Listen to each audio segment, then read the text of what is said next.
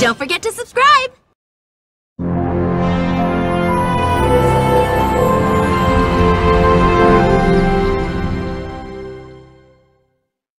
Welcome back! And in this video today, we'll be going over the winter holiday event in ToonTown Rewritten.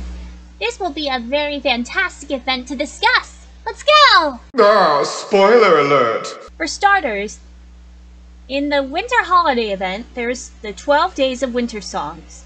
And it usually involves a song tradition consisting of 12 daily blog posts that are published in ToonTown Rewritten's website, with each blog post adding onto a song. And this tradition has started since December 2014. Several winter items were even on sale in this spectacular event. Clarabelle's catalog offers winter-themed clothing, accessories, furniture, and 2 statues. And outside of Clarabelle's catalog, the Santa outfit for male Toons and the Santa Baby outfit for female Toons.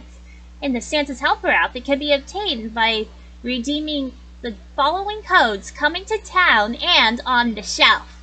And there's a lot of cool activities, such as holiday parties, which are street props consisting of Harry the Hydrant, Terry the Trash Can, and Mary the Mailbox to take to a stage at Toon's parties for a special performance. Then there's caroling, a special activity that Toons can participate in order to earn a snowman head by obtaining a limited time Toon task from Snowman in Toontown Central, which involves singing Christmas carols to the Snow Toons. And as for a Holly Days' Toon task, Toons can visit Holly Days in the Burg to obtain a limited time Toon task that awards Santa's bag. Dear Toons can also have a chance to earn a temporary or permanent red nose. There's even cute polar bears. Typically between December 24th and 25th, new bear Toons that visit Paula Bear on Tutorial Terrace can actually become a polar bear. And there's even snowballs. Toons can grab 15 snowballs from piles of snow scattered across most playgrounds, which can be thrown at cogs and other enemies during battles that deal 1 damage when used. The Great Snowball Fight, first introduced in 2013 by Slappy, became an annual tradition.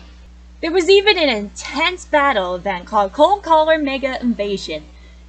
Version 2.0 Cold Callers invade with a Mega Invasion that lasts until December 21st, as it begins in December 19th. And this was actually one of the most intense battles in ToonTown Rewritten. Did you know that? The winter holiday is the only event where interfaces such as the friend list have special textures. Certain gags have a special look.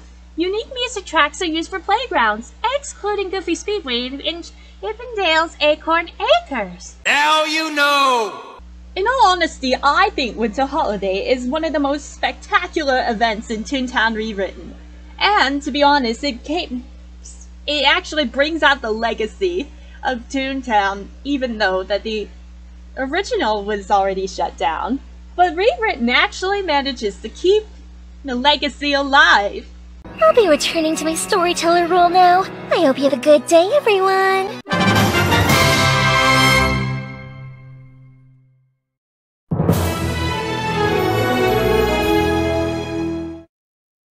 I can do this all day!